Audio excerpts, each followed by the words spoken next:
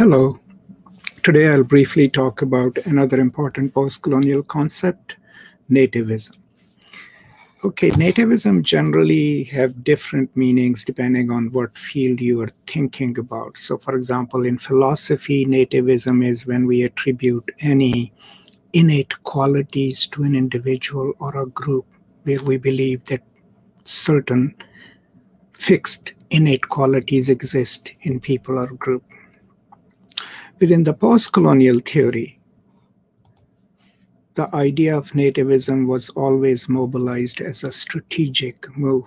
The idea was to posit that in terms of colonial exchange between the colonized and the colonizer, the colonized could go back into their own past, recover their own native cultures, and then jettison all the Western influences from them, hence retrieving a pure pre-colonial native culture. Now that is pretty debatable because there is a group of scholars like Gayatri Spivak and Homi Bhabha who argue somewhat that such kind of retrieval is impossible, even though Spivak also agrees and acknowledges that in most post-colonial nationalist movements, a natural and essentialist idea of the native culture and native history was mobilized to fight against the colonizers, and that is what she calls strategic essentialism. For Bhabha, such retrieval is impossible because it is impossible to go back in history and then find whatever we find in historical texts and bring them to present without that present still being contaminated or impacted by the hybrid culture that develops in the colonies.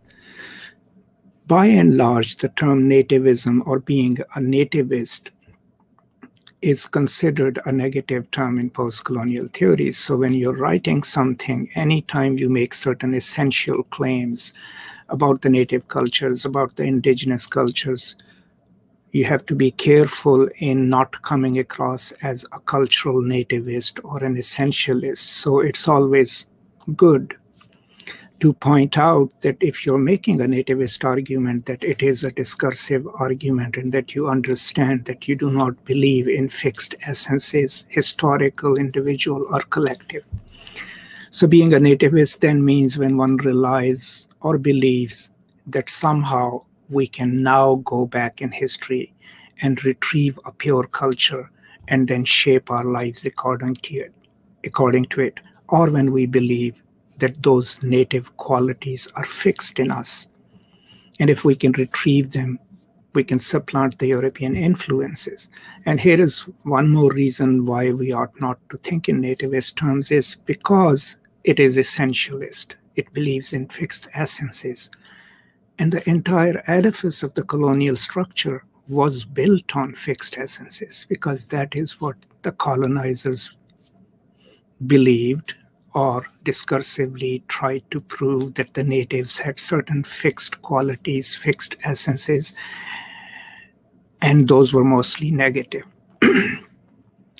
Now, there are some contemporary usages also of the term nativist, especially in the metropolitan cultures and in America, Canada, or the European Union, wherever being nativist now means that you are a person who believes that there are rights of native-born citizens of these countries, and that the rights, privileges, and entry of the immigrants should be curtailed. So the contemporary uses then is if you're being a nativist, you're being a nationalist and you're anti-immigration.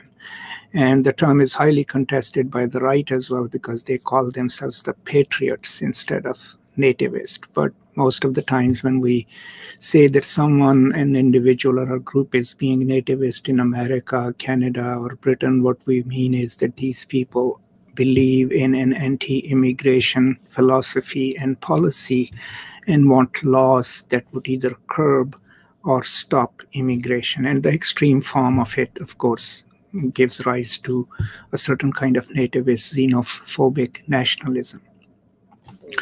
So To conclude, within the post-colonial politics and discourse, nativism was a strategy which relied on assuming that there were integral native cultures that were destroyed by Europeans, and the retrieval of those was necessary to mobilize a nationalist movement.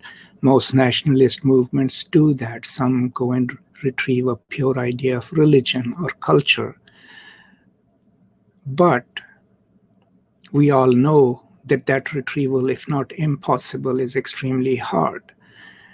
So anytime when you make a claim to the native culture and you want to use it to supplant the contemporary culture, what has to be kept in mind is that that retrieval is textual and discursive, and that in our argument we should not come across as if we believe in essential, fixed, past native cultures or identities, and that is what we are retrieving, because that would necessarily then correspond with the stereotypes that the Europeans had already created about the natives. So that's briefly my take on nativism. If I left something out, and if you would like me to add or expound on something more, please feel free to put it in the comments. And please also do subscribe to the channel if you like and would like to be notified what I record next. So as usual, thank you so much for joining me, and I will see you next time.